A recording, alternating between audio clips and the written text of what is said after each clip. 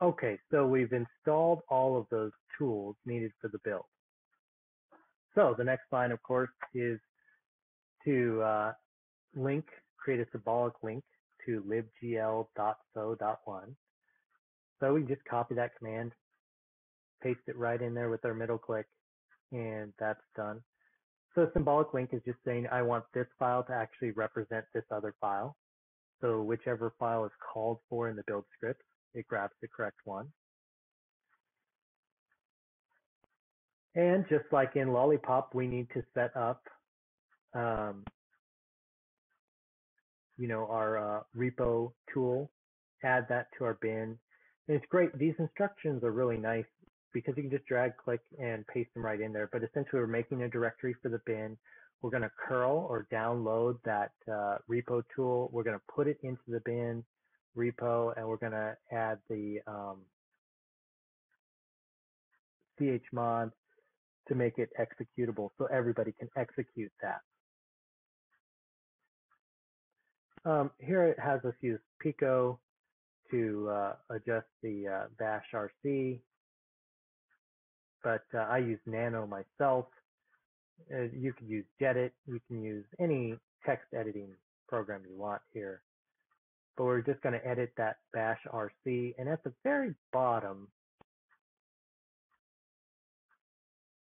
there we go. We're going to add this export path and equal ~bin : $path. So we add all that in there to make sure it adds that repo command that's in our bin to our normal build path, so that way we don't have to specify where it is when we run it.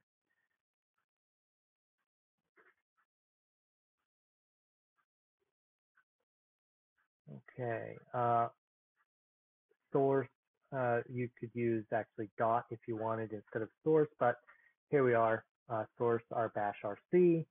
That's saying, hey, I want you to read this file again, make sure that it's set up. We're adding that path that we just set. And again, we're just following along right through the build instructions here. And I really want to show you that you can just follow along these build instructions because these people put a lot of work into writing them, and they do work. So I just want everyone to know that, hey, you can just actually use these. So we're going to make our directory for Marshmallow. We're going to change directory to get into it. We look inside. Of course, it's empty. And we're going to download the repo manifest here. So when we initialize a repository, we're downloading the manifest file, and we're going to have it ready to start installing our repositories when we do a repo sync.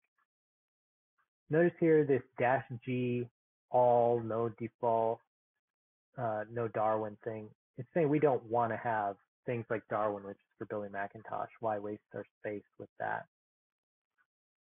So again, we run our repo sync command, and we're going to start synchronizing our repositories, downloading all that material.